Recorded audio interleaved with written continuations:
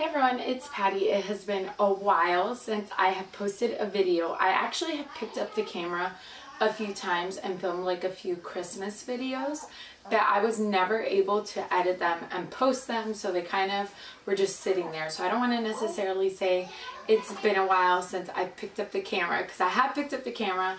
I just haven't filmed because I have not had time to film because of this little bundle of joy. This is Miss Molly. Molly Rose is her middle name, and she came into our lives on Halloween. She was born October 31st, and that day was a crazy day. I was 39 weeks. I don't remember if I was 39 weeks one day or 39 weeks 2 days. I can't quite remember, but just over 39 weeks.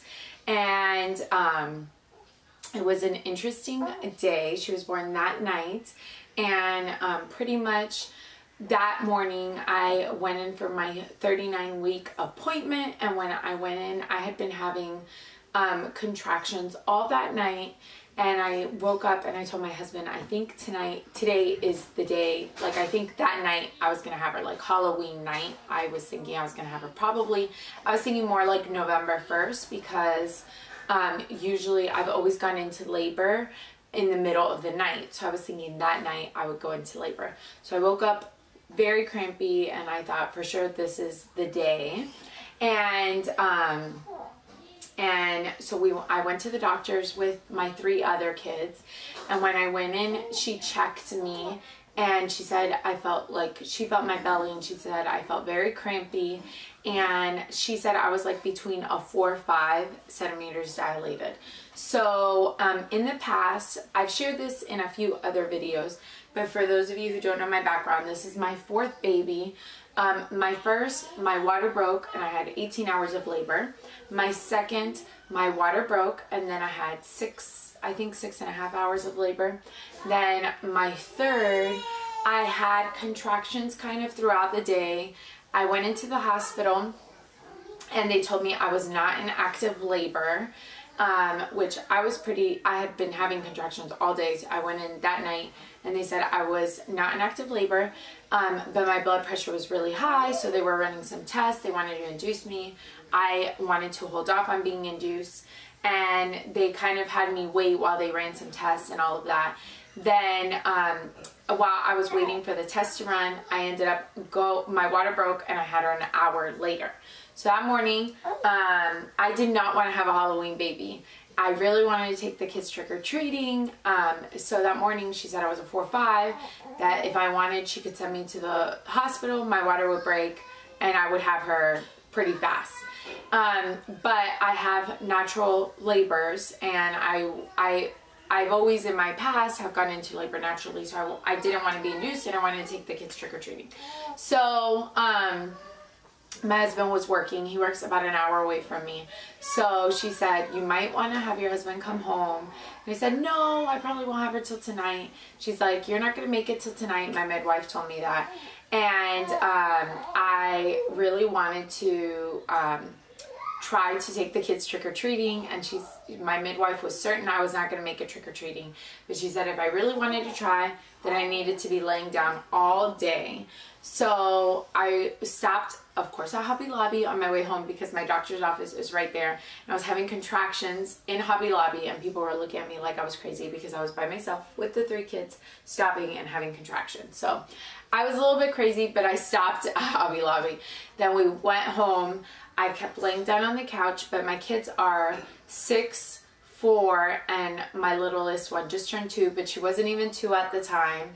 And it's very hard to just lay down on the couch when you have 3 other kids to take care of. We homeschool. We had done like a homeschool Halloween day the day before, just because I knew that day with my doctor's appointment it was going to be too much.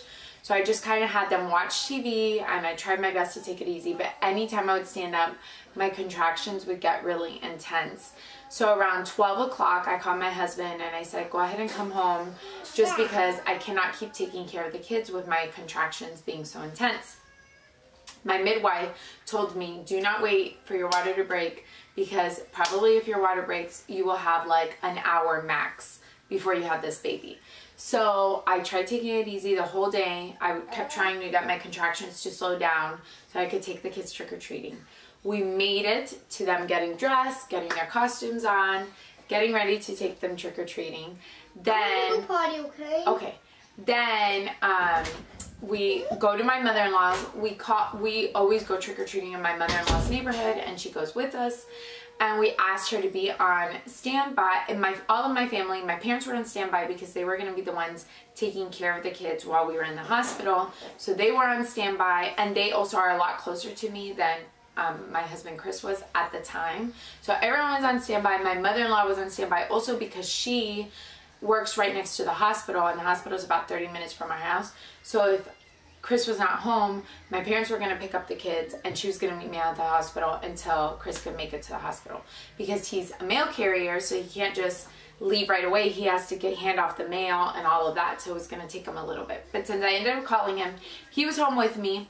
My mother-in-law was he said she would take the kids trick-or-treating if all of a sudden I went into labor. She would stay with them, and then my parents would pick them up from my mother-in-law. So we made it trick-or-treating. We made it to one house. I have a super strong contraction. I had to go off to the side to have my contraction. Then we walked to the next house. I have a super strong contraction again. Then we walked to the next house, and I have a super strong contraction again. My contractions were not stopping. They were about 2 to 3 minutes apart. Meanwhile, the hospital is about 25 minutes away from my mother-in-law's house. So I told Chris, I said, we have to go. My contractions aren't stopping. Everyone that I was trick-or-treating, everyone's like, this girl needs to go to a hospital. Like, everyone's like, she's crazy. So we leave the kids with my mother-in-law. She finishes taking them trick-or-treating, and my parents pick them up. We go as quickly as possible to the hospital. I called my midwife on the way, and I said, I really hope my contractions do not stop. While I'm sitting in the car, I probably have one contraction the entire time I'm in the car. And I'm like, I will be so upset if this is a false alarm. We go to the hospital. They are like signing us in, asking us some questions. I had done like the pre-registration, but they were still asking me questions there. And my midwife, they were asking me questions for about 10 minutes. My midwife gets there. We're talking, kind of laughing. And I'm telling her the trick-or-treating story, and she's kind of laughing. All of a sudden, I have a really strong contraction. My water breaks, and I have her within 2 minutes. So I'm so happy. I did not wait for my contraction to break, and I'm so thankful that I had a midwife, because with my first daughter, with my very first child, I had an OB, and they don't come until, or at least my OB at the time, did not come until I had to push. Where after that first experience, I ended up changing to a midwife, and I've had a midwife for my other 3, and it's such a different experience, because with midwives, they stay with you the entire time. Like, they come as soon as you head to the hospital, and they're there with you the whole time. Like, even with my third, they said I wasn't in active labor, but my midwife was still there. So they meet you there no matter the circumstance. They are there with you. So it was really neat because my midwife was there with me, and she was there to deliver the baby, and it was really fast. So I was happy she was there, and they could not believe it because I was literally like telling a story, talking, laughing, and she was born. So the aftermath was a little bit, because it was so fast and it was my 4th, it took them a really long time to get me to stop bleeding, but everything was okay. I was able to have her, and recovery was pretty fast except for the bleeding. But once they got me to stop bleeding, we had no issues. And then it was funny because the nurse wanted to give me an IV. And as I mentioned, all of my babies have been natural, so I've never had the need for an IV. They usually just put the connection just in case something goes wrong. I'm ready to go, which I'm fine with that. So I told her I didn't need an IV. She was kind of a little bit argumentative with me, and then my midwife came in and told her, and I know my rights since it's my 4th and I've always researched it. So it's funny because she didn't even have time to do the connection for me for the IV because it happened so fast. So it was pretty cool, and it was a fun story. Since this is my last baby, it was a fun story for us to remember. So I'm going to show you guys her one more time. So overall, she has been a super here she is. Overall, she's been a pretty chill baby. She does not sleep, because I know that's always the first question people ask, like, is she sleeping through the night? No, and that is not a priority for me. My first year, I feel like babies are only babies once and they don't stay babies. So let them wake up and have the snuggles and all of that.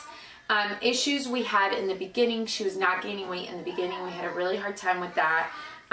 She would fall asleep nursing all the time, so I had to start pumping full time, which if you follow my journey, I've had to pump with my second and third. The only baby I was only able to exclusively breastfeed, like not pump, not supplement, was my first.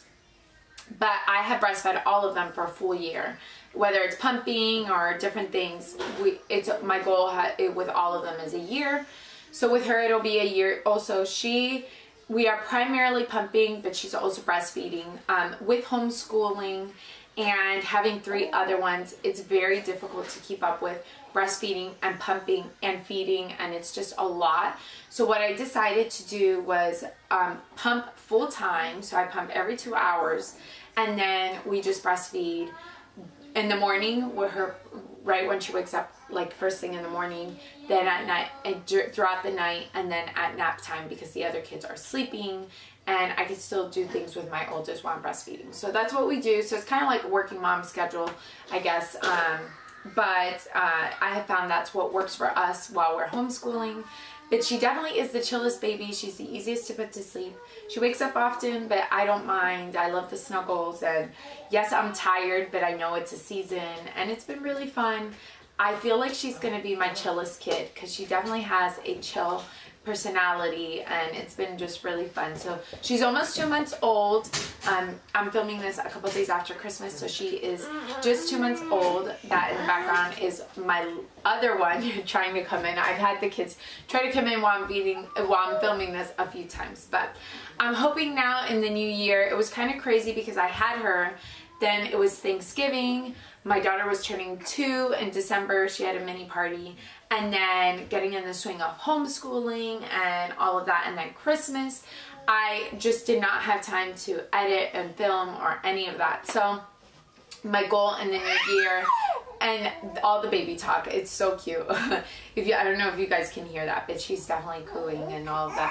Yeah. So my goal in the new year is definitely to dedicate more time to the channel and more time to homeschooling my kids. My mom is awesome because I love doing games and stuff for the kids, but I haven't been able to keep up with making all of the activities and stuff like that. And my mom kind of took over that, and she's making all of those things for me.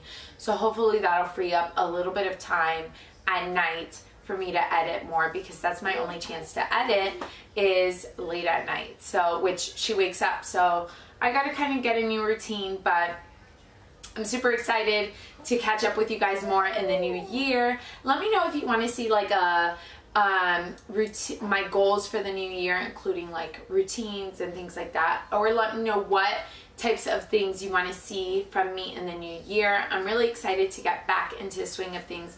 I feel like August and September I was filming a ton, and I've really missed interacting with you guys, so I'm excited to get back into that and get back into showing you guys like our life and all of that. So thank you guys so much for watching, and I look forward to catching up more in the new year. I have some videos filmed that I hope to share with you guys in this upcoming year, and please let me know what content you want to see from me moving forward. Thank you guys so much for watching. I hope you enjoyed hearing my labor and delivery story and meeting Miss Molly. I will see you guys on the next video. Bye.